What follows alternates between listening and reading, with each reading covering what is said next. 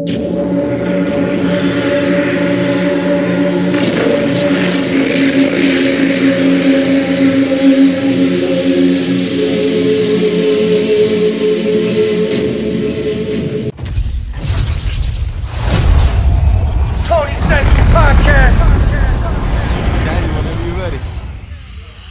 one's recording too? Yeah, good? We lit. Hold on, man. I got like a bad cough. I'm put my phone in. Are you ready? Yeah. New week, new episode. You're now listening to the Tony Central podcast. It be your host, Famine. Yeah. And Mello. Cloudy. And today, our special guest is Fury. Yeah. What up? And GP. Yo, what's up? Thanks for having us, man. Well, we appreciate you guys taking the time to be part of this episode. Word up. Season 2, episode 37. 37. Wow. We getting there. Before we start, letting people know you can catch us on iTunes, Google Play Music, TuneIn, Podbay, Oda Boom, SoundCloud, YouTube. Yeah. TonyCentralPodcast.com. TonyCentralPodcast@gmail.com. Yeah. Send your music. We so everywhere. Be played on the playlist by DJ Kenny Maneuver. Yeah. And yo, follow us on Instagram too. Tony Central Podcast. Definitely. Word. And how you doing, Mello? You good? Yeah, I'm good. I'm feeling real cloudy today. Feeling real good. We here with some legends. Word. Is it me, or do you feel like when it comes to the rap scene or music artist scene in Jersey City, Fury is one of the names you always hear? Definitely. Off top. Like, definitely his name is up there when you say you mentioned the I'll Be Owls, then you have the CFs, and then you hear Furies, and I definitely. Appreciate that. What's crazy, I heard of Fury before I'll Be Out on CF. I heard of him before I'll Be Out. CF, I grew up with CF, so yeah. Oh, that's a cheat code. Yeah, that's a cheat code. Crazy thing is, coming up, me and Al Be Out, we performed at the same showcases and everything. My man, shout out my man Shampoo. You know what I mean? He used to always call me when he did showcases or whatever in New York, and we came up doing the same, showcases. Yeah. He always had his whole PJs behind him. That was the good thing, you know what I mean? Was it maybe a confusing, maybe because he got locked up and he was away and you stood around more and then he came home? That was like, the crazy thing is, we was doing time pretty much in the same place too. When I went, I got sentenced to 5 years, 85%. When I went down, he was in the same jail. He had just went to the camps and I just got on the main compound. So I was doing the battles every Friday, going to the yard, you know what I mean? And I always would hear about, your man Al Be Out is he's in the camps. And he was killing shit too. I was like, I heard of him, but I had never met him, you know what I'm saying? Until I finally came home and, his whole situation, blew over and everything. But that was more recent that I met him on a one-on-one. Okay. So you would say, can you hear me? Yeah. I feel like my mic cut off. Nah, you good? Yeah. I can't hear myself. But yeah, I appreciate the accolades. That's definitely dope, to hear somebody else say it, you know what I'm saying? Yeah. So I appreciate that, man. So for those that don't know who Fury is, where Fury is from? I mean, of course, Jersey City, but originally, I'm from I was born in Brooklyn, you know what I'm saying? I stayed in Brooklyn till I was about 6, and then I moved to Jersey City, Baldwin Ave. And Baldwin Ave, I stayed there, I started hustling, 14 years old, I stayed out there, and it started off like freestyling. I used to just get drunk with the fellas and sometimes cut class or whatever and just freestyle with the Sony beats, just, you know what I mean? We have two Sony beats together, one recording and one playing the instrumental, and we used to just go off for hours. The yellow one? The other one. I love that. Just everyone, we was running through them, you know what I'm saying? That was a classic one. And it just became a regular thing for us to just link up, and everybody, whether you know how to freestyle or not, we was just going in, you know what I'm saying? Word. And now, before you started doing music, was there any movement in Jersey City as far as artists? I know, of course, Joe Buttons, but before him? Yeah, not really. You know, like there's legends out there. Let me not forget to mention the Heat. The Heat, Montgomery Project. They had shit popping out there since before I started. You know what I'm saying? So when Screw came home from doing his stretch, he saw the Heat and he was like, oh, we gotta bring them on board. You know what I'm saying? So they definitely pillars in that Jersey City, rap movement. Like they was three of the best. Like a 3-man team, they one of the best. Okay. And now, for both of you guys, Fury first, what inspired you to get into hip hop? I just, I'm glad to have come up in an era where artistry meant something, you know what I'm saying? Yeah. And, the Nas's, the KRS-One, and, they made music with a message, you know what I'm saying? Word. Slick Rick, and, just learning how to finesse rhymes like a Cool G rap and just piece these 16s together that, you put so much emphasis on, me, I like to come in. My the start of my verse has to always be flawless and the end gotta always be flawless. You know what I'm saying? For me, that's the most important part. Yeah, hell yeah. I mean, What about you, GP? What got you into music? What basically got me into making beats is because I was born with a failed cornea. So growing up, I couldn't do no sport. What's a failed cornea? What is the failed cornea is basically like the pupil of your eye. So I'm blind out of one eye. Okay. So that's since birth? In the birth. This is a birth defect. So growing up in school, I couldn't do no sports. Okay. And if I did sports, I was either benched or I wasn't given a chance to play. Word. So I lost motivation in that. So, but when I was growing up, I was listening to Jadakiss and all that. Yeah. And I was also, like, me making beats, I feel like it happened by accident because I went to my godfather's house and we was just coming back from a lake. And I leaned up against, I didn't know it was a drum pad at the time. I leaned up against it and I heard the snare. Okay. And I was like, I clicked it again. And I was like, oh, that shit is hot. Yeah. I was like, so then I started learning the pads. And then he was like my godfather, he's been the biggest motivation for my beats. Because he's my OG. Okay. Like, so he's a producer? Yeah, my godfather, he produced beats. But he's more like of a R&B producer. Okay. But he showed me how to like to listen, like, because when I was growing up I was just listening to whatever was being played on the radio.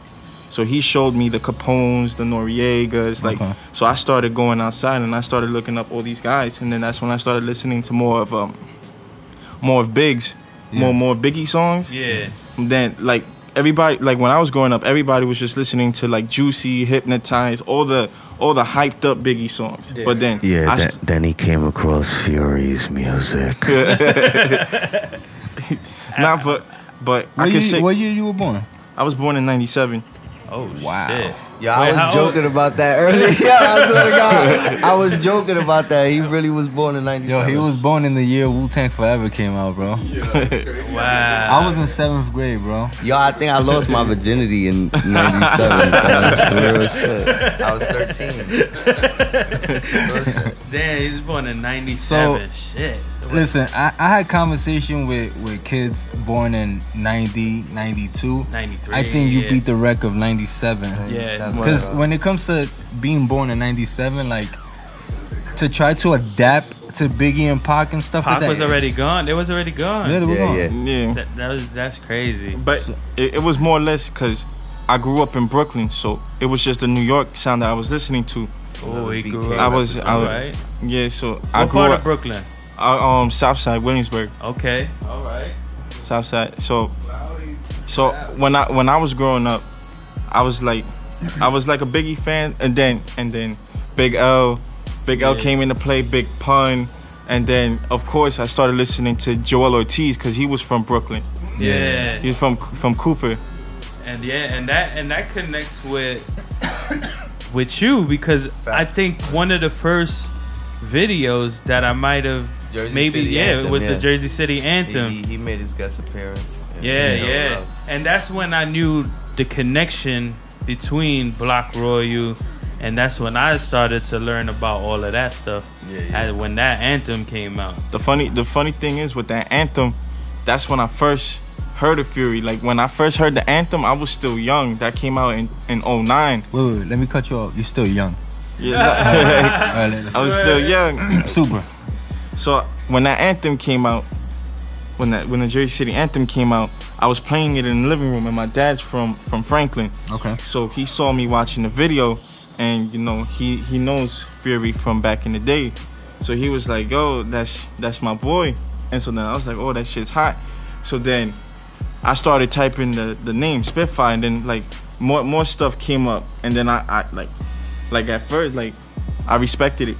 Yeah. Like cause like when I was growing up, he sounded like I'm not to disrespect, but like he sounded like what I'm accustomed to listening to, like the lyricists and all that, and that's why I fucked with it. Yeah. Well, the song that got me more in tune was Loneliest Number. Okay. Because I never heard nothing like that before. Everything else was just like gritty stuff, and Loneliest Number is more like of a laid back. You could listen. It's like a hip hop. Yeah. Like party song, like it has a vibe. It brings a like a chill vibe to it that everybody could vibe out to it. But why you said like no disrespect? Not cause usually some artists like when you be like, oh yo, you remind put him in a box, you know what I'm saying? Like, okay. Yeah, like safe, like you remind, like if you tell like one of your friends, like he's not my friend, he's like more like my brother, cause he's another reason why I keep doing my beats. Yeah. Cause it went from listening to his music now that I produce for him. Yeah. So that's why I find it dope. Wait, hold up. Before you fast forward. No, but right, one thing though. Yeah. Not for nothing. I mean, but you saying no disrespect, you sound like the music that from the old times. That's the best. Yeah. You know what I mean? Like you're giving him props without even mean to give him props. You know what I mean? That's the essence, man. Cause usually when I say that, a lot of artists that I've talked to, they feel like they being disrespected or how though? Like you're comparing them. You comparing them, saying like if they don't sound unique, like if they don't stand out, like they saying like if they trying to catch their own buzz off of that artist. But it's like I don't mean it in no type of disrespect. Yeah. I mean, when it comes to music, there's always gonna be that one thing that you be like, you remind me of this. You know what I'm saying? Yeah. Yeah, no doubt. But it's like when I have said that in the past, people have like gave me more of a sour face when I really didn't mean no like pun intended behind it. It was just like, well, you know what? You're in the industry of hip hop. There's always gonna be like that. There's always gonna be people that are gonna be happy, and there's gonna some people they're gonna feel offended, and you're like, it don't got nothing to do with that. You know what I mean? Yeah, word. Yeah. Now I was gonna ask, because we're talking about how you got into it and what inspired you to get into it. What would be the first artist that you can remember that you listened to and you was like, I want to do this? I'm gonna say Jadakiss. Jadakiss was that, and who was it for you? It's crazy that like I said, Cool G Rap. Like as far as the way he puts his 16s together, it's like no filler, just straight. Now, but Cool G Rap, you saying Cool G? Now, were you being raised in that era with Cool G Rap, like when Cool G Rap was hot? I was born in '84, so. Oh, okay. And, so you know, so I was able. My brother was such a music. Like he was off the hip hop crazy. Like he has stacks and stacks of records, vinyls, and CDs for days. Like he used to always put me as a youngin' to listen to hip hop. Oh, that's so. Dope. I went through so many people's albums, just listening, just soaking it all up. And from, back in the days, you couldn't get lyrics. Yeah. So you had to write it on the paper, you know what I'm saying? So I used to write my favorite songs down, all the lyrics, and perform it, you know what I'm saying? That's crazy. So that's how I learned how to piece a 16, you know what I'm saying? So I was like, I used to just write it line for line. So I was like, all right, this is how I'm gonna do it. And it just clicked. It was natural, you know what I'm saying? It wasn't forced or nothing. It was just something I like to do, you know what I'm saying? Yeah, word. Now, so you got into the music and you started, you know what I mean, formulating the flow and all of that, putting everything together. Now, do you remember the first time you stepped into a studio? Yeah, it's a crazy thing you asked that, because my first ever song was recorded downstairs in this building? In this building, yeah. What? Yeah, I was like 14 going on 15 years old. Wow. Yeah. And you this remember this around like 98. Like, so you were one. You were one. Yeah, it was one. And you was recording your first I was recording my first song. Who was it with? shout out my brother Crook. We started Block Royal. Me, Crook, KI, and the Heat. We was the first signees. We was the first people to sign to Block Royal when it started. And Crook was the first one that I really, like, you know, I looked up to him because he was like a dope artist. Like his delivery, his flow was crazy. So he took me under the wing and we just started. I recorded my first song with him. And after that, everything took off. Like, he's the one that named me Franchise. Like, he used to always call me Franchise, a youngin'. Like, you gonna be the franchise. Like, that's dope. Yeah. And for you, I know this is because you're so young. Do you remember your first experience with getting in the studio and all of that? The crazy part is the first time I ever stepped inside the studio was like, I'm gonna say 3 years ago.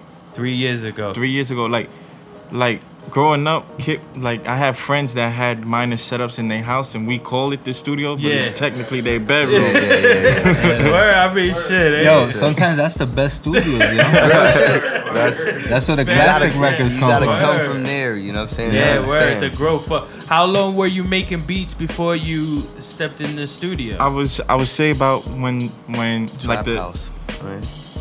I was making beats before, but I was just making them to keep for myself. I was like about 12. To keep for yourself for what? You was rapping? No. Oh. He didn't know what he wanted to do yet. Oh, okay. I'm gonna say I didn't know what I was doing. Okay. And I didn't want to send beats out and like I'm not gonna lie, they were garbage. The beats I made, like that's how everybody starts. Like you gotta grow. It's about growth. And so that I pretty much like my ear started to develop more. Okay. My ear started to develop more, and I started liking more like 60 samples, 70 samples, like the jazz. I love jazz samples. They love it they too, make man. they make the best hip hop records. Yeah, definitely. And how old are you when you're doing this? I'm gonna say like around 12, cause when I was 12, I was doing everything from scratch, but I didn't know none of the keys. I didn't know notes. I didn't notes at the time. I was just doing it because, like I said, I couldn't play no sports, so I needed a hobby. Yeah. And so beats became my hobby. Okay. And that's then, what's up. And then from the hobby, it came into a passion. Yeah. And so like my parents didn't know about it because I was just going to my godfather's house to make beats. They didn't know I was making beats at his house. Oh, they thought you was just going to chill with your godfather. Yeah, they thought I was going over there to learn like how to make beats. That's what's up.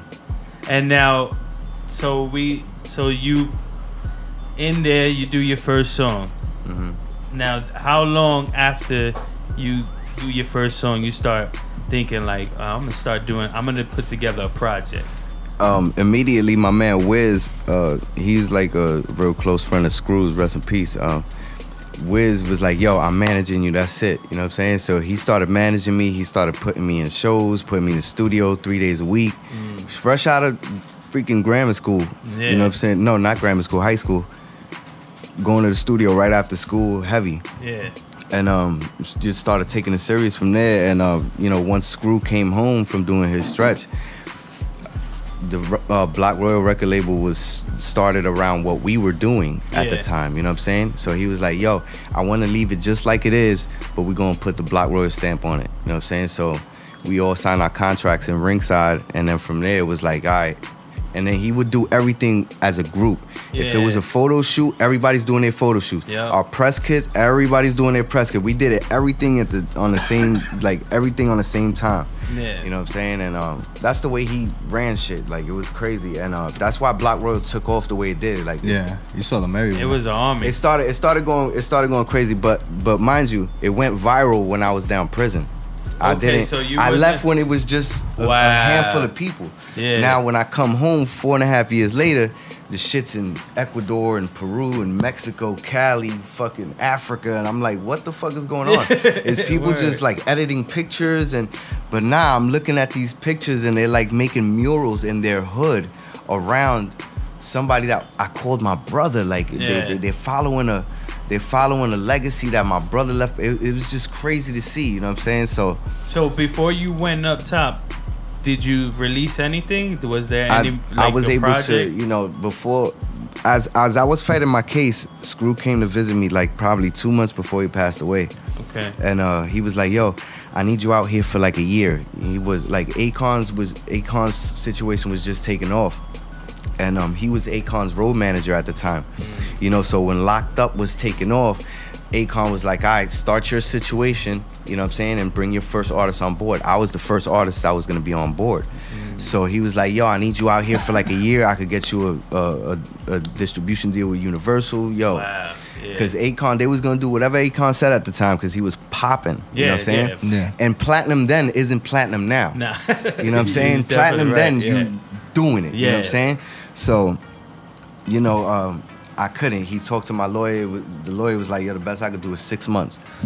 I already knew what I was facing, so I was like, yo, you gotta just leave me here. You know what I mean? Let me do my time. I don't want to break it up by leaving and, you know, they could only do 6 months. What can we get done? You know what I'm saying? So he was like, all right, bet. And then 2 months later, he passed away. That's got to be a long stretch to do inside when you know that shit was just about to take off. So you went around when the whole Akon stuff, like when Screw got together with Akon? Yeah, I was there. We was there. Like, you know, we helped him push that Locked Up song. We was there at every show. We was on tour with him. We Boston, you know, we was in Massachusetts, Connecticut. We was everywhere. We was, you know, we was helping that, and then our hood, you know what I'm saying, that's part of his story, you know what I'm saying? Like, he can't deny that. Like, he came from my hood, and, you know, all due respect to him because he did a lot for his people, you know what I'm saying? So there's no way I can even say nothing wrong about the man. You know, when I came home, he was humble with me. Yo, you know, you need anything, let me know, you know what I'm saying? I just wanted a song, you know what I'm saying? I was like, give me a song. So my man Two Tone, you know, set it up, and I was able to, you know, rock on something that he already had recorded. He was like, yo, take it, you know what I'm saying? So I was like, bet, dope. I did it. I knocked my verse out, you know what I'm saying? And we was just, you know, trying to bubble up again from there. And then, you know, a lot of sideways shit started happening with the Black Royal situation, and that's where I had to jump ship and do my own thing, you know what I'm saying? Like, I can't wait for other people to do and have the vision that Screw had, you know what I'm saying? So now when when the whole situation, the unfortunate, you know, situation that happened with Screw, were you was already locked up at this time when this happened? Actually, I was on my like first year when he got killed. Wow. So like I would say like 2.5 years I was done. I didn't want to talk to nobody. I wasn't getting no visits. I let my hair grow long as hell. Yeah, it was just a bad time. I just cut my lights out, you know what I'm saying? I was like, fuck the outside world. No music, you wasn't... I promise you, like, I was doing the freestyle battles, and I was writing my little 32-bar battle rhymes. Yeah. You know, because you got to rep your city when you're in there. If you're a rapper, they know you're a rapper. Go to the yard, you know what I mean? You're going to rep Jersey City, everybody, Camden, different counties, different hoods. Yeah. So, you know, I was always the one holding it down for Jersey City, you know what I'm saying? Word. I was ringing crazy bells, you know what I'm saying? Yeah. Even to this day, like, my man's be downstate, like, yo, they keep asking if you know Fury. Because I was down there doing that, like.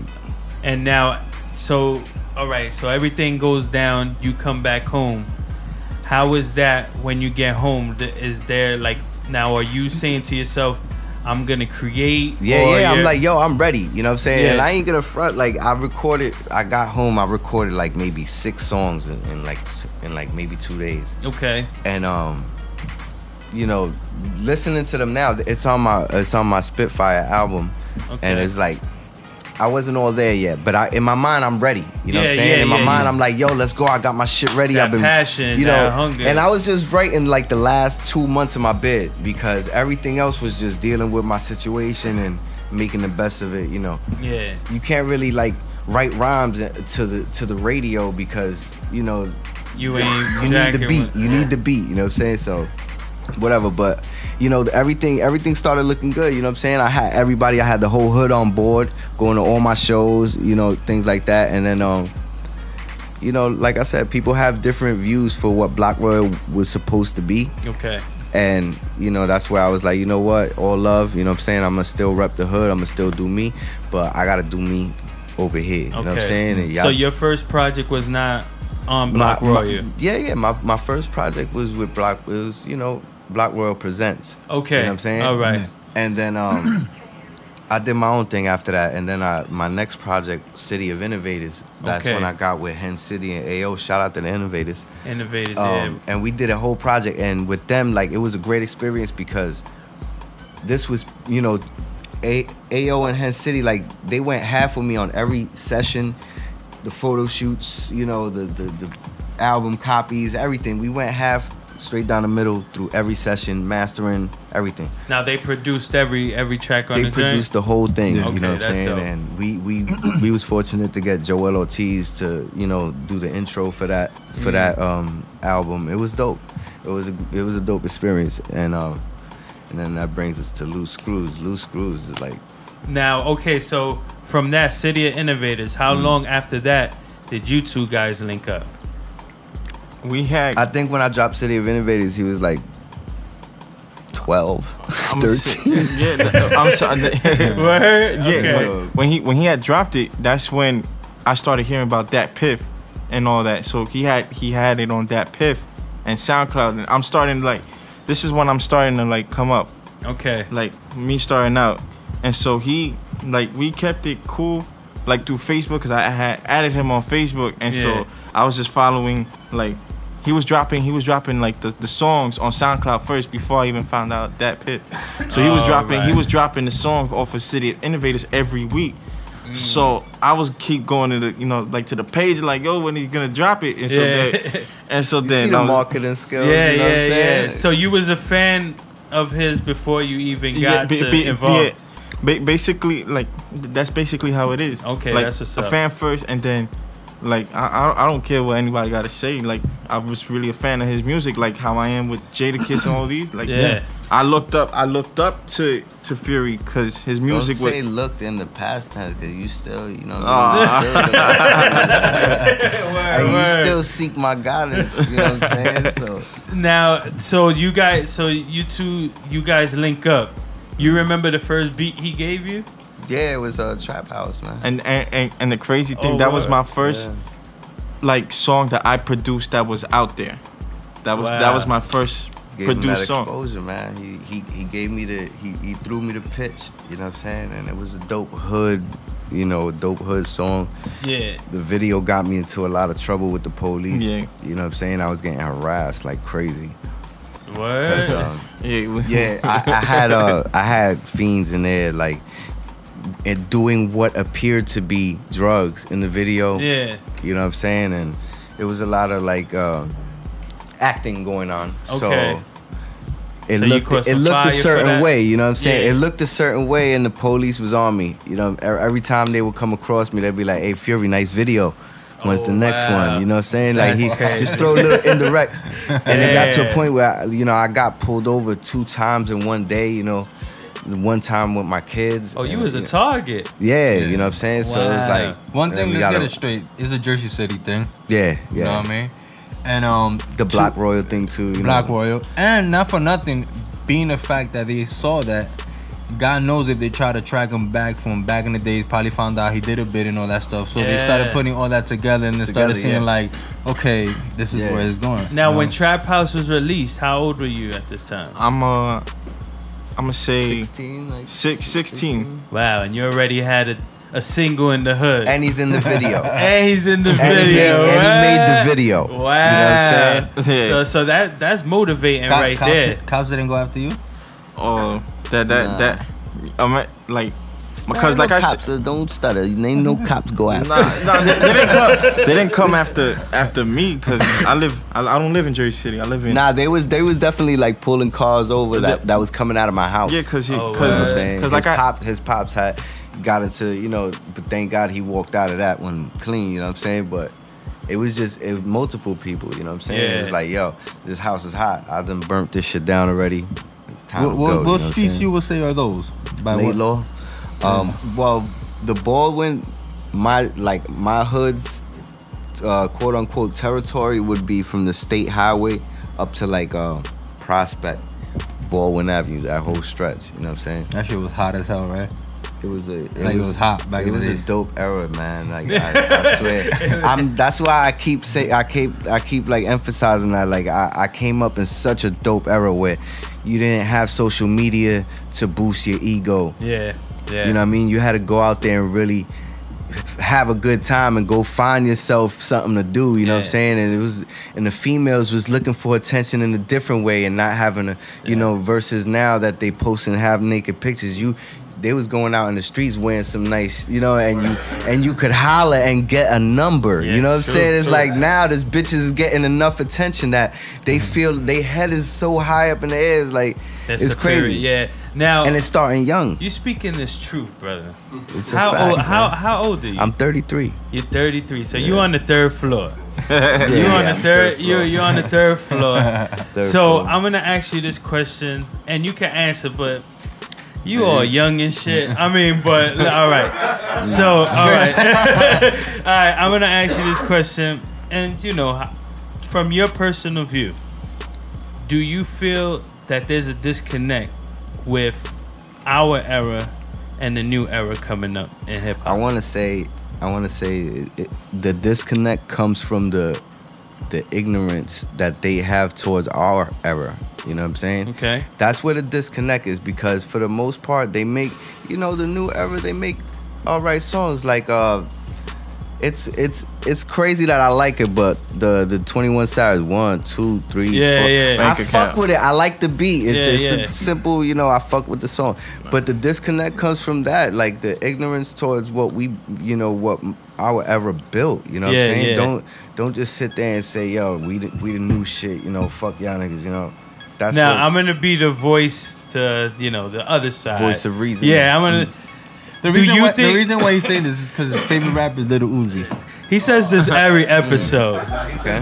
He says this every. Yeah. That was Little Uzi. But listen, do you think that disconnect happens because our era was so fast to push this new era away and say that's not real? Nah, you know what? You know, it started with hip hop. It started with New York hip hop being mad at the South. That's where it started. Yeah. With the Lil Waynes and the Nellies and the fucking T.I.s, and they were mad at them first. And these are lyricists. These are artists. Yeah. You know what I'm saying? And New York was mad at them because they was taking the spotlight. And then it turned into, you know, the old heads being mad at the new generation. You know, it's just always something to you know, be mad at. You know what I'm saying? It's like I wouldn't really judge, you know what I'm saying? Like, if you make good music and the people are listening to it, then that's on them. Yeah, exactly. It doesn't mean I gotta listen to it. You know what I'm saying? Yeah. I could just tune it out. Yeah. Now, how do you feel about that? Like, he like because you're the youth. So, like, do you feel like the older heads from our era, like, you know, do you feel any disconnect with what's going on right now? I feel like there is, because at one point they were the new kids on the scene. So people before them, they were looking at them like, yo, like, this is not real. Like, you had. That's true. Like, you had Slick. Yo, Biggie said it best. Ain't no guarantee they gonna love you next year. You know what I'm saying? It's true. Now, okay, so that lead me to this question, because you on the 3rd floor, just like Famine, just like myself. There's other people on the 3rd floor? Yeah, I mean, we got a room full of 3rd floors. All right. It's furnished rooms up there. There's a lot of rooms up there. So, share a bathroom. Do you feel in hip hop there's an age limit to make it? No, I could say there's a.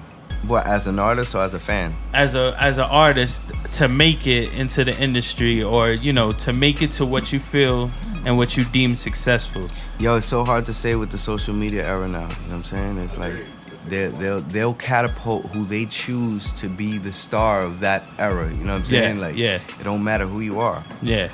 You could be ugly, you could be fat, you could have one leg. It don't matter. Whoever the people choose, that's what it's gonna be. You know what I'm saying? Some people, it's much easier now to just become an overnight success. Yeah, that's true. Yeah, and I feel like what he's saying is true, cause I don't know, like that girl that did the Cash Me Outside shit, like out of nowhere she started rapping, and everybody's like, they're following suit with Cardi B with the Cardi B thing. They following suit. That's what everybody's doing it. Yeah, so like with young, like, I feel like in order for, cause I've been seeing this growing up. Like Young M.A, she came up like everybody. Her hype was off of the I think it was a Chicago song. It was like that drill shit. It was a drill. It was the Chirac. The freestyle joint. Yeah, it was that, and like I feel like those artists, they get famous if they do a nice freestyle, like, cause a lot of people were doing it, but I feel like Dave East did a Chirac freestyle, and he bodied it, and that's the first time I ever heard of Dave East. Yeah, and then I liked what he came out with, and then I typed in Dave East, and like it all goes based off of what people like too. Now, like, what's going on now? Well, this new era and what's going on now with the youth. Do you guys feel individually that you have to compromise your sound to fit in with what's going on right now? Honestly, on my standpoint, because you're a producer, yeah. So like, do you on my standpoint, because I was doing like the Jadakiss type beats, yeah, and so a lot of people like there's no market. There's no demand for it. Like there's not a demand for it like how it was back then. Yeah. But it's demand for like a catchy song, because you coming out with like the mumble rap era. It's like you don't have to be a dope lyricist. Yeah. As long as you got a catchy hook, you could spit bullshit through a whole 16. I mean, yeah. And honestly, I feel like it's like a lot of like drugs play a part of it too. Yeah, drugs play a part of it too. Like you got all these kids on lean and they listen to like Triple Red, XX, and Tacion, like those, like those type of people, and it just sounds like junkie music, and I don't like it. So do you feel in order to expand your reach, do you feel like you have to cater to that sound though? You definitely have to, because if you don't cater, like I feel like if you're not catering to these young generations, then they're gonna push you to the side, and they're not gonna be like, yo, this.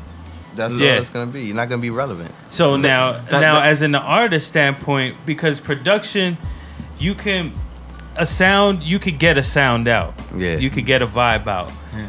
But as a lyricist, it doesn't matter about the age either. Yeah, it's harder right now for a real artist to do anything. Mm-hmm. You know what I'm saying? But do you feel like you have to compromise? You gotta dumb it down. Yeah. You know what I'm saying? And you could hear a lot of, you could hear that a lot today, you know what I'm saying? And not that you have to compromise who you are, but sometimes if you want to get to where you're going, you're going to have to relate to a certain, you got to make your songs more marketable, you know what I'm saying? And not cater just to one demographic, you know what I mean? You got to be able to just reach people. Yeah, that's true. It's facts. Now, I'm going to ask you both a question, and from your standpoint, from a producer and an artist, what do you feel is success to Fury? As an artist, what moment will happen to you and you say, I made it? When the music I make motivates people, you know what I'm saying? And, so numbers don't count. Nothing? Numbers don't. Well, I could say that now because I'm not there. I didn't get to where I needed to be, so I could just say numbers don't count when they really do. You know what I'm saying? Yeah. But as an artist and for the love of it, nah, I don't, because just to hear things like that, like you got somebody that's looking up to you that you don't even know. You know what I'm exactly. And that your music is impacting people that you don't know. You know what I'm saying? And I feel like that's the success in it. You know what I'm saying? The message that people take from it, and the impression that it leaves on them. You know what I'm saying? Word, that's what's up. And what about you? What's success to GP Beat Bangerz? Like what would be success for you? That you say, Mama, I made it. Honestly, like he said, motivating people, because this like I said, I started because I was like a social exile. Like kids were like, people would look at me like in middle school and high school. They'd be like, "Oh, this kid," because of my eye situation is very noticeable. Yeah. So I wasn't getting like, I was one of those kids that would sit by themselves, not talk to a lot of people, because I was scared to talk. I was scared to talk to a lot of people, because the first thing people would attack and bring me down was my eye. Yeah. So what I feel like when I made it is like somebody like me motivating them to like do music, because music is a voice for everybody. Word. And facts, music is a voice for everybody. Like producers, we don't have a voice like vocal wise, but you hear it and the type of melodies we use, the samples. Yep. Right. Like you can have your dark, like that's when you're feeling angry. Yeah, you know, you get the artists that make their love songs when they in love, and you get like. Yeah. It like, depends on the vibe and shit. It all depends the vibe, but one thing I want to ask you, because what was it the situation you had with your eye? What is it called? I had a failed cornea. So is that the same thing like Fetty Wap? Fetty, I think, cause I watched the interview with Fetty Wap and he had glaucoma. Glaucoma. That's what he said. Oh, okay, in one of the interviews. So that's different. Nah, but as far as like vision wise, we're both blind from like one eye, and I could say that he motivated. Like, that's what I wanted to ask you. Like when you saw him, that he didn't care what people will say, that he had his eye like that. Did that open your eyes up? Honestly, that gave me a little more of like confidence and to be who I am. Because when I was in school, I hated the way my eye looked, because you know. Like growing up, kids are harsh. Yeah, kids are harsh. Yeah, word. Especially now with the social media, forget about it. Yeah, they'll go in. So you found your escape and you found your voice through music. Yeah, I found it, and I like I said, I could thank my godfather for that too. Word, shout out to Godfather, man. His Juan. Yeah, his producer name, he goes by Beat Street, but he don't put stuff out like that. Like, okay. All right. Yeah. So I gotta ask this question. New Fury album, Loose Screws. Yes, sir. Is out right now. That piff. How many joints you got with auto tune on? I just gotta know. Like, Zero, man. You don't got no auto tune on it? I don't do auto tunes, man. I do bars. Now, before you put this, you had like a little pause that you weren't making music at the moment, right? Yeah. You know, sometimes I get uninspired, you know, just by I don't know, I just get bored with shit easy, you know what I'm saying? And plus life. I can't, it's just life. I got kids and, you know, I work, and I'm not in no way trying to portray that I'm out here doing it and getting all these bags of money. Like I'm out there punching in 7:30 in the morning every day, and I'm working and I'm supporting my family like that. Word. You know what I'm saying? So what gave you that spark to say, you know what, I think... Yo, it's that for a while, this is like a collection of music that I made probably over like 2 years. Oh, so it's not something you just once said like, and started making it. Honestly, it's that I never really pushed it like that, because I'm like, yo, this is going to be all part of it. Because I wanted to like have 13 bangers, like something that you could listen to from top to bottom. I didn't want to put something mediocre. Like, I mean, maybe some people won't love every track, but I guarantee you when you're done with this and the CD's done, you're gonna be like, yo, this is a solid project. You know what I'm saying? Now this is available. Free. I ain't trying to charge nobody nothing. Just listen to it. You know what I'm saying? Free where can they listen to it? Thatpiff.com. You can search Fury Loose Screws. Word. You know what I'm saying? And it's a dope project, and you know, if you love it, share it. You know what I'm saying? Let your people hear it. You know what I mean? Now the title, because that is powerful, especially the history you have behind with Screw and your Black Royal. Yeah. I mean, I know definitely where it comes from, but what gave you the idea to call it like that? In the beginning, it was a shout out to my sister Heidi, because she recommended the name, because I was thinking of Screws Loose, but the reason I named it that was because you know, like right now, like there's people that was taking over Black Royal that was, you know, that didn't have the same interests as me, or you know, things like that. Like you know, a bunch of people that wanted to play a position that it wasn't made for them per se. You know what I'm saying? And you know, no disrespect, but that's and just a bunch of people trying to be who they're not. That's what I mean by a bunch of loose screws, a bunch of screws running loose. And instead of being where they're supposed to be to hold up this structure, they're running around and trying to, you know, be their own, you know, and that's not what it was built for, you know what I'm saying? That's why, you know, the Baldwin Street sign is kind of crooked and it's falling off, because it's missing screws. Yeah. And it's missing, you know, like, so. And it's also, it's like a metaphor, like, it's missing screw. It's missing, and screw, rest in peace, that, you know, that's what it has a lot to do with, so.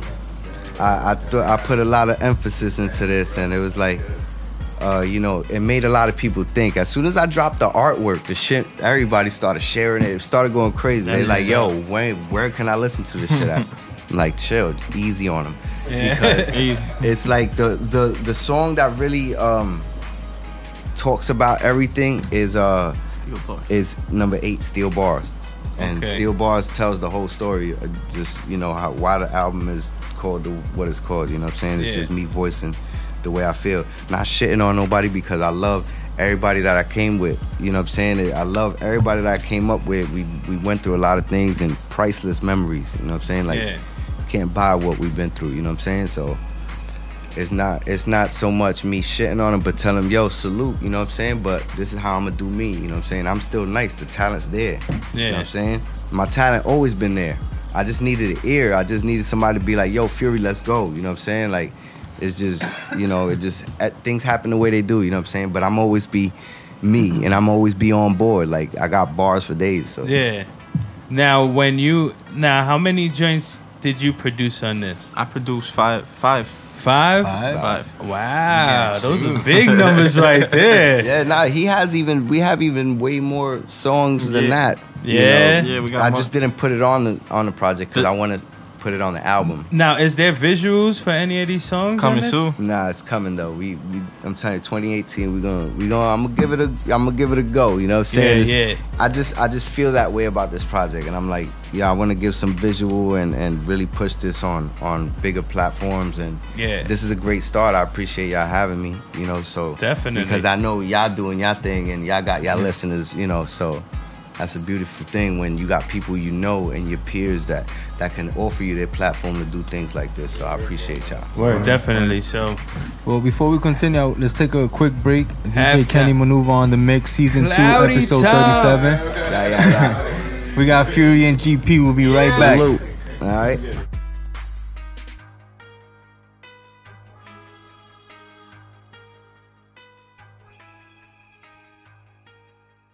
We're back on Tony Central Podcast with Union City's own Famine and the Bronx own co-host Mello. You got to tell me twice. Yeah. We back on the Tony Central Podcast, season 2, episode 37. Yeah. And we still got Fury and GP in the building. Yeah, they ain't leave yet. Now, one question I wanted to ask GP, because you're super young.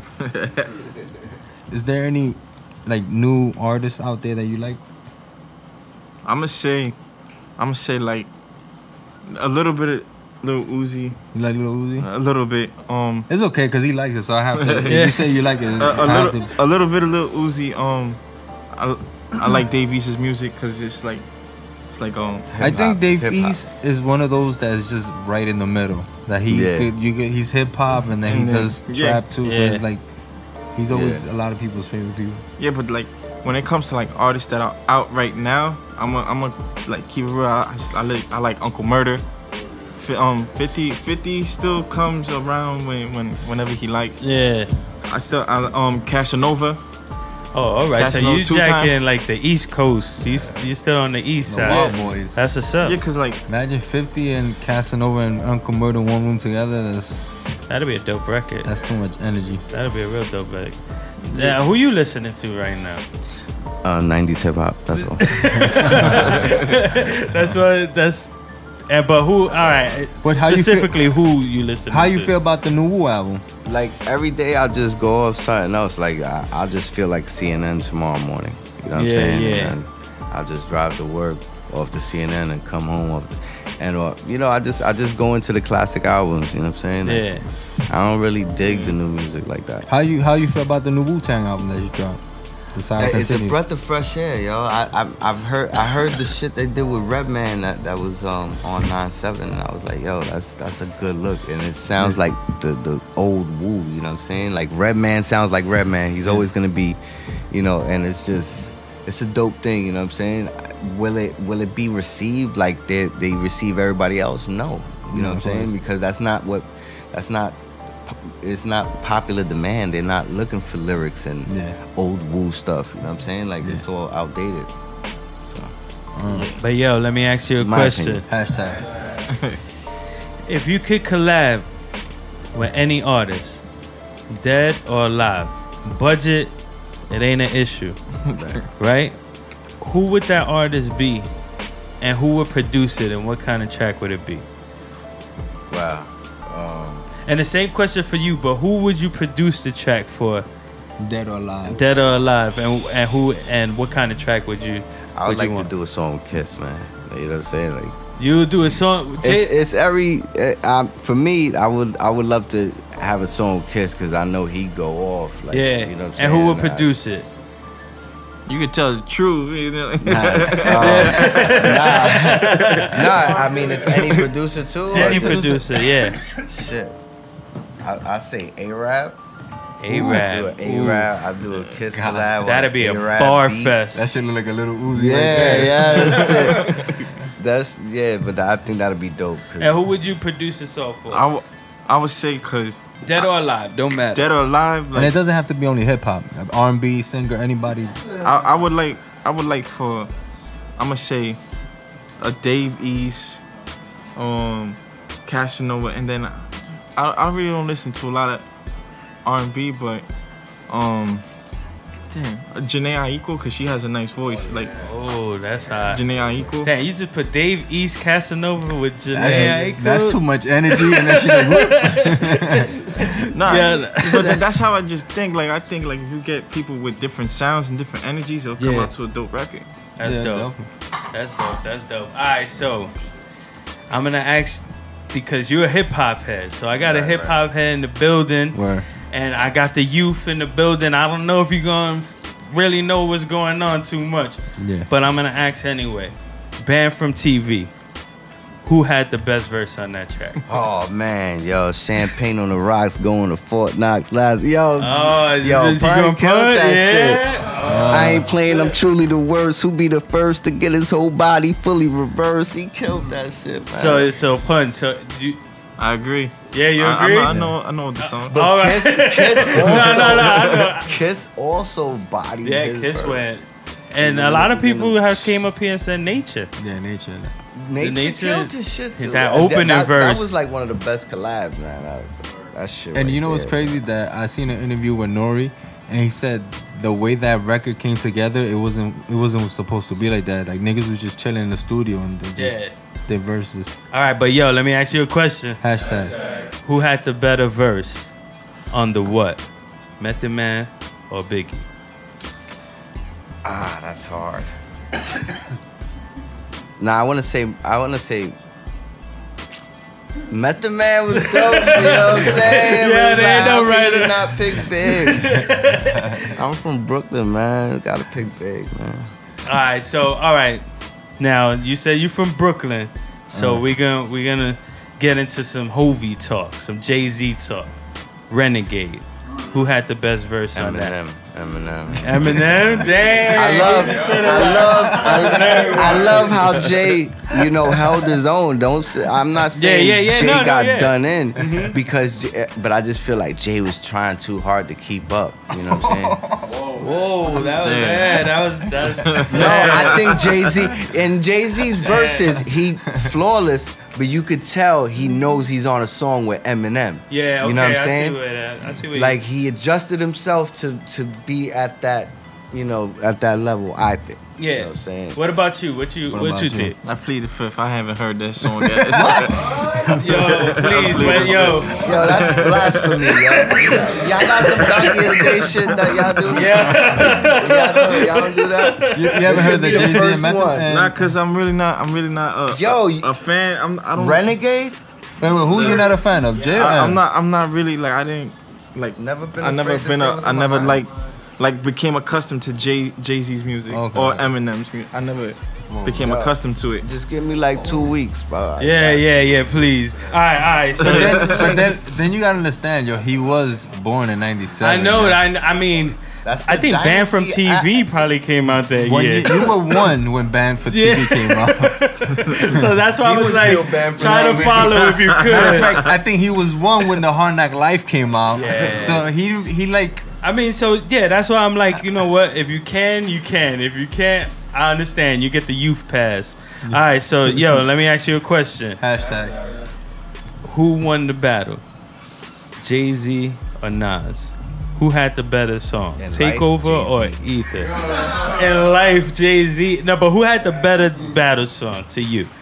Yo, honestly, Ether, you know, it goes without saying, Ether was the game closer. But I think Jay did his thing, you know what I'm saying? The Takeover was dope, yo. Like, people really let that fly over their head, you know what I'm saying? Like, yeah. When he said, you know who, did you know what, did you know who? Let's keep that between me and you. Like, a lot of that shit flew overhead. You know what I'm saying? Exactly. But I knew exactly what he was talking about. But you saying Nas won, though. That's Nas won with Ether. That's known. That's known. Yeah. I mean, it's known, but I don't feel that way. People got their views, but popular vote. Yeah. He did get the popular vote. Mello, I got a question for you. What happened? You were supposed to say hashtag. No, but you said I got a question for you. Yeah. Who had the better verse, Biggie or Jay on Brooklyn's Finest? Ooh. Yeah, that's crazy. That's crazy, yo. Nah, I mean, yeah, I don't.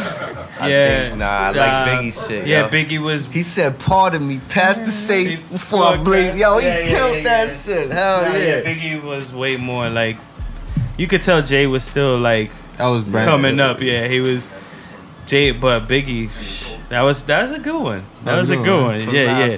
But yo, let me ask you a question. Hashtag. Growing up as a kid, did you watch TV?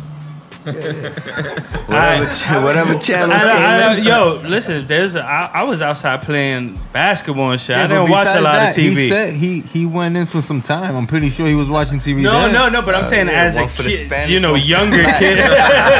Spanish TV, black TV. As a youth growing up, what was your TV show to watch? Wow, I had a lot. Yo, but one show that I loved was Def Comedy Jam, where Russell Simmons, the original one. Uptown Comedy Club.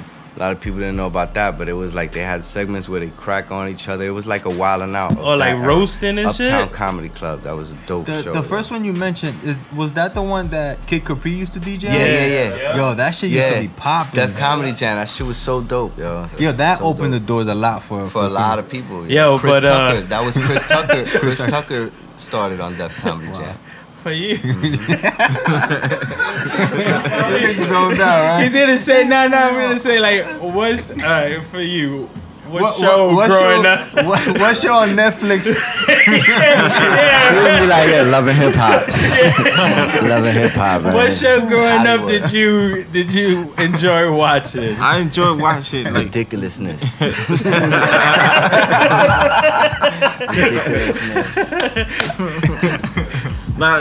Because I'm gonna say Yo Mama whenever you like that. I thought you. Yo Mama.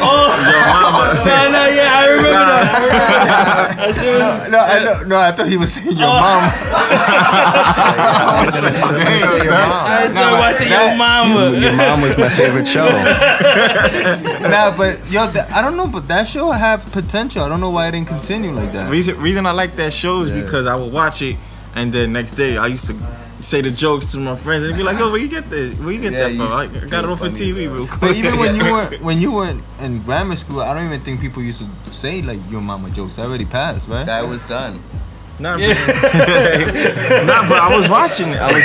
No, that show was dope, but I don't know why it didn't continue because it was dope. Also, I don't know if you remember that little basketball TV show where it was all trampolines. No, man. No, you don't remember that? No, I swear to God.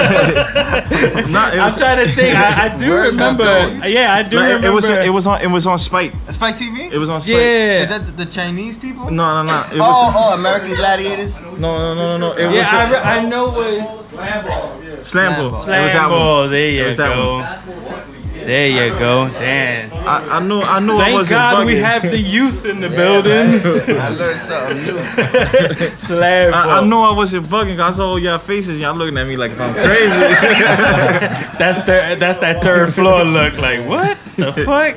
Yo, all right, but yo, let me ask you a question. If Fury, you fit in any TV family, what TV family you feel you fit perfect in? Damn, that's dope. Hold up. He said he took a pool and he was like, damn, that's dope.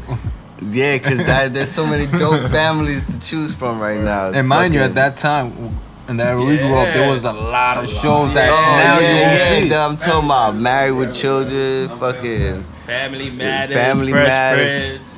Saved Full by the House. Bell. I don't want to be in Full House though. I just threw that out there. But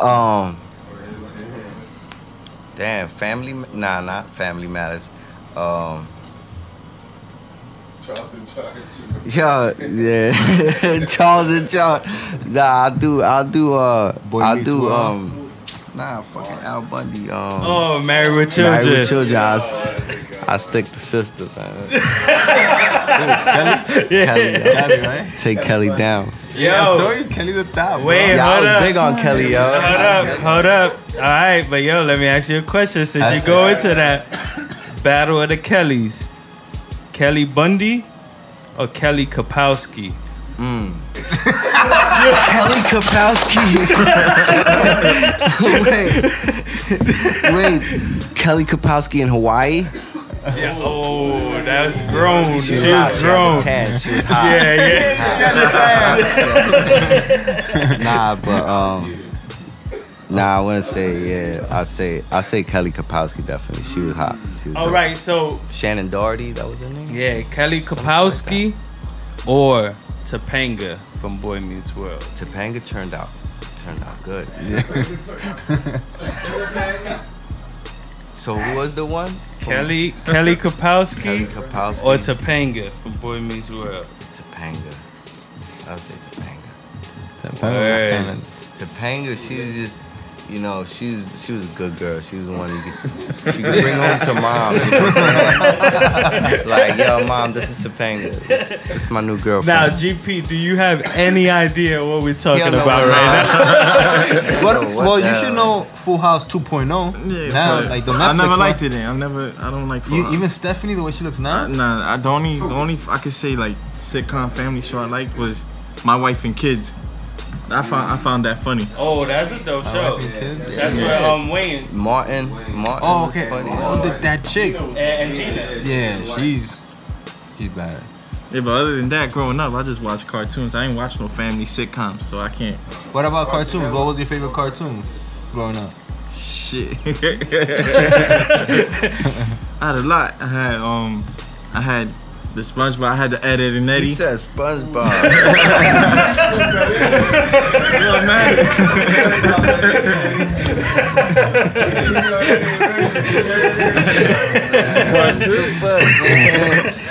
Yo, stop that. Yo, SpongeBob is on like right now. It don't matter. Growing up, I love that shit. it was. Well, he's growing up now, so that's what probably. Yeah, I mean, he's born 97. All right, so this is a question you both can answer. I'm pretty sure. Capital Punishment or Ready to Die? I'm gonna say Ready to Die. Shit. I'm gonna say Ready to Die. You connected more Nah, with Ready man. to Die. It was more. Yo, remember I said I was from Brooklyn? But capital punishment, the game needed that, man. The game needed that. For Latinos, the game needed that. So I gotta stay with capital punishment. Okay. That was the Capital introduction. punishment opened the doors for Latinos, though. Oh, definitely. What? I mean, Hell Fat yeah, Joe was man. Fat Joe was still, he was making Fat Joe- noise at that yeah, time, It was though. Fat Joe, But Big Pun Fat Joe got wouldn't that be Fat Joe platinum now without Pun. Yeah, Yeah. Big Pun was the first one to get a platinum plaque. He would have been like a Trutch, like an old school rapper that, still gets shows but not popping, you know what I'm saying? Yeah. All right. Pun, man. So you go Pun. And then Pun bring him Remy Ma. And Remy Ma had a lot to do with his two like biggest hits. You know what I'm saying? Word. Lean back. Lean back and all the way up. That's true. Nobody really credits Pun for that, for Remy. Or give Remy Ma the credit for being part of those two big records, Lean Back and All the Way Up. That's true. Because she pulled the ladies in. Yeah. You know what I'm saying? Yo, she did that shit in Summer Jam. She had that place lit, bro. You went to Summer Jam? The one that they performed on? Yeah, yo. Yo, that shit, she had it crazy. And that she had just came home, too, so... She had that place lit, bro. But, yo, let me ask you a question. Hashtag. Because you know, you grew up in the golden era, the 90s. Facts. You know how different it was in the bodega. Mom Deuce gives you $1. What is Fury getting? What's your favorite candy? Now, ladies. Now, ladies. Yo, I ain't gonna front. I love. I say that without even hesitating, bro. I used to kill now. But they used to fuck with my teeth, bro. I didn't. That was the best. It was like storage for later. Like, you know what I mean? Like an hour later, you're like, oh, I still got now later. Boom. Stomach fucked up. Eat like 2-pack. That's 10 now later. That you fucked up. What about you? What's your favorite? Well, do they still sell candies now? You gotta order it online. A Winter Fresh is like almost 50 cents now, bro. He's like, well, how much time you got? What we say is your favorite candy? Charleston Chews. And that's a throwback candy, bro. You gotta be big to know that shit. Yeah, too. Charleston Chews. That's there with the that's the yellow pack. It looks like a peanut chew, but it's yellow. It is though. That's just hard. So I don't know if you ready. You ready? Yeah. We're gonna start the Central Spotlight. This is a segment we started happening in the second season, which we ask you questions and put you under the pressure, and you gotta answer them. Answers can't just be yes or no. If you say yes or no, you have to explain why. If it's a person, you know, if you like the person, don't like the person, or if you pick whoever you pick, you have to give us an explanation why. So you ready for the Central Spotlight? You ready? All right, let's go. Go ahead. All right, so you leave out of here, and this is for both of y'all. You answer for it first and so on. All right, you leave out of here. You get to your crib. At the front of your door, there's a bag. Inside that bag, there's $1 million. You can only spend the money one way. You can only do one thing with the money, or you're done. They trace it, and it's over.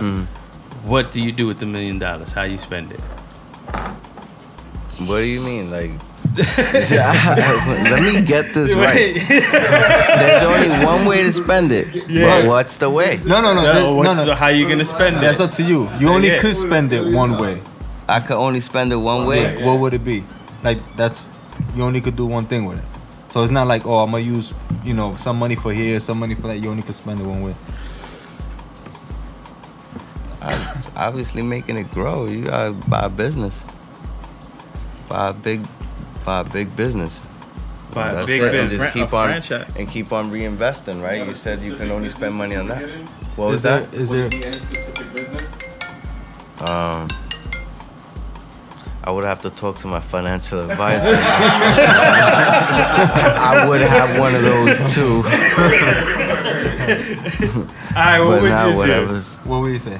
Honestly, I'll probably, I see it. I wouldn't even tell my parents I got $1 million. And how would you spend that? What would you do?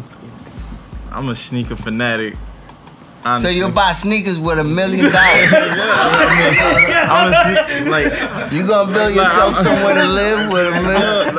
Build a sneaker house. that's where I'm gonna live. Yeah, I mean, if that's what he's gonna do, like, cause I see it. Like, I go to over the keys. I see it back. I look inside. I won't go back in. Like, I'll go get what I like. So you just spend $1 million in sneakers. All right, so that's it. No, because at the end, no bitches. Sneakers, y'all don't touch my. Because at the same time, you can also sell your sneakers to get the money. Yeah, it's an investment. Like with $1 million, you could get the rare sneakers that cost like $25,000, and then years later on, it becomes more rare. But where are you living? Where are you living? Oh shit! That's what I'm saying. Like, where you fitting a motherfucker? Your mom ain't having that shit. I'll plead the fifth. You get kicked out after like the 10th pair, nigga. What the fuck? Better get your own shit. Alright. So the next question, I ask this question in Fury. If you could remake a classic from these 4 records I'm gonna mention right now, which record would it be? Remake. Yeah, it's a male featuring a female. So basically, remaking means taking the male out the record and you'll be replacing the male. All right. So the record will be Method Man and Mary J. Blige, All I Need Is You. Damn. Then you got Ghostface Killer with Mary J. Blige, All I Got Is You. You have Nas with Lauryn Hill, If I Rule the World. And the last one is Jay-Z with Mary J. Blige, Can Knock the Hustle. Yeah, there's a lot of Mary J. Blige. Yo, I would say, I think I'll body If I Ruled the World. So you go. Why would you say that one out of the 4 of them? It's more up tempo. I think what Can Knock the Hustle was just a dope feel, yo. I think you just can't do nothing to that song. Even though If I Ruled the World was like a groundbreaker too, but like I think I could just body that. Not to say it's gonna be better than, but I think I could rock with just Lauren's voice and just hell yeah.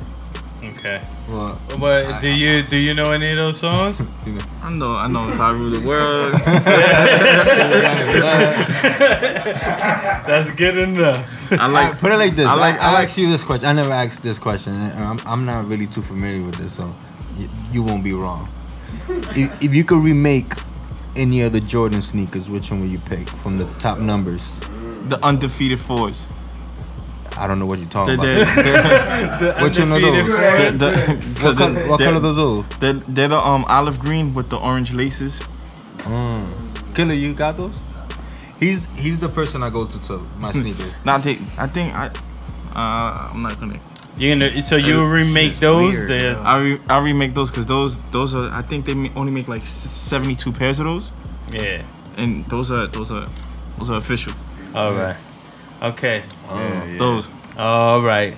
So you remake those. Okay. All right. Mello. All right. So next question: if you could have any superpower, what would that superpower be? And what would your superhero name be? Oh, damn, that's dope. Hold up. Nah, I would like to read minds. Read minds. Do we have like a specific name? It'll save me a lot of trouble just knowing you're a fucking douchebag. You know what I'm saying? Just be like, I'll check you. I'll holler. You know what I'm saying? That is dope, yeah. I just know who, and females too. I'm like, oh, she wanna fuck, definitely, you know. Yeah. I got to go with her. You know what I'm saying? So, and what would your superhero name be? I don't know. Fuck.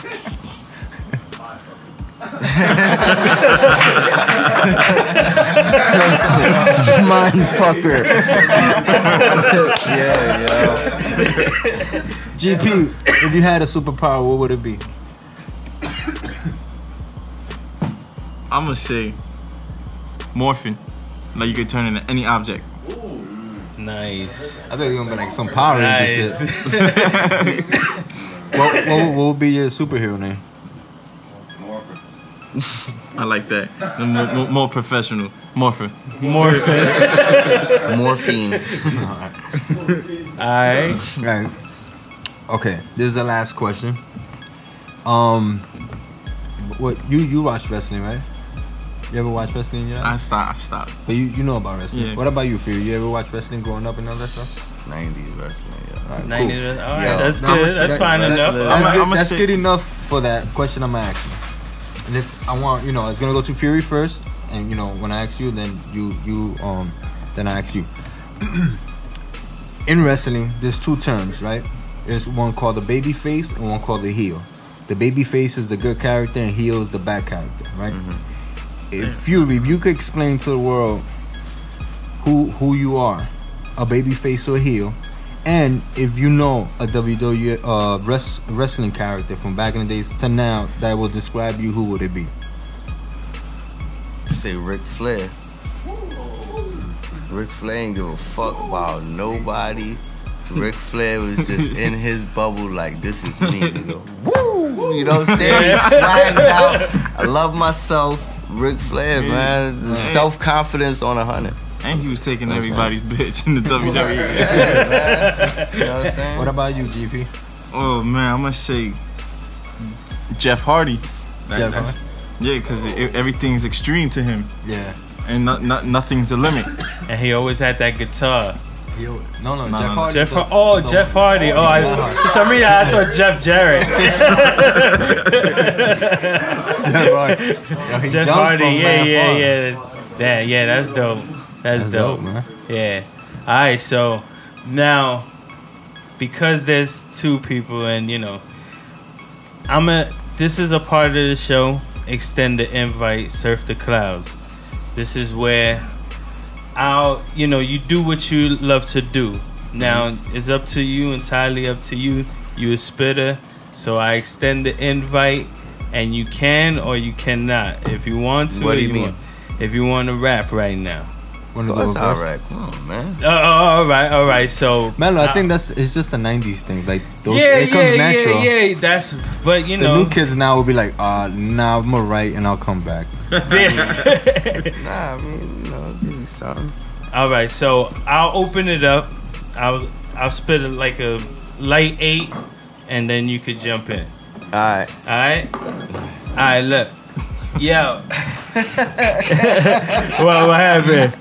Nah, I gotta do you too. Yo, cloudy niggas, surf my clouds, watch me levitate. Elevate, screaming fuck the world while I penetrate. I know life's a bitch with iron lungs, so I meditate. Getting so high, I spray paint Mello on heaven's gates. If I offend you, die slow while I continue. You either the nigga eating or the nigga on the menu. Yep. I'm retired if you whack. I got some verses I could send you, cause now I'm doing shows without a venue. Cloudy. Certified hustler, Remy and my double cup. Two of the hardest in the city, they can't fuck with us. Cut from another cloth, rappers is butter soft. But of course, I'm a monster, I'm killing them for the cause. You could play a Tupac in a jukebox. Since Ready to Die, trying to fit a new Glock in my tube socks. You dudes not fucking with Poppy, I'm on the upscale. Bird ass rappers with stories spitting them ducktails. It never fails, but I never ran, never will. Better chill before them boys run up on you with the steel. It's Mr. J. Dot, C. Dot, classic like a Reebok.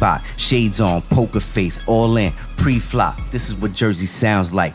Wild nights when we formed like Voltron, repping the town right. Facts. Whack verse couldn't keep it on my conscience. Step in the booth, forgive me, father. I'm a monster. There he goes. That's how you surf the clouds right there. Central Spotlight got we through definitely it. appreciate you guys coming through today. Yeah. Seeing this dope episode. Yeah, good looking out for that verse right there. Thank you. Before you guys leave, can you please give your my bad. Your social media info?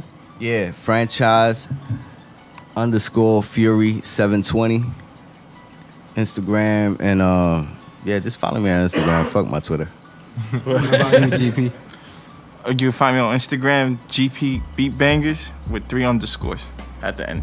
Yeah, just damn. Why you gotta make it so hard? Figure it out. Like it's 1 then 2 or 2 then 1.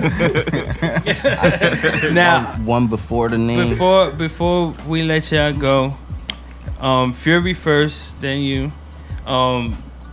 If you can give any words of encouragement, any words of motivation, somebody that may be looking at what you're doing and may be inspired. Yeah.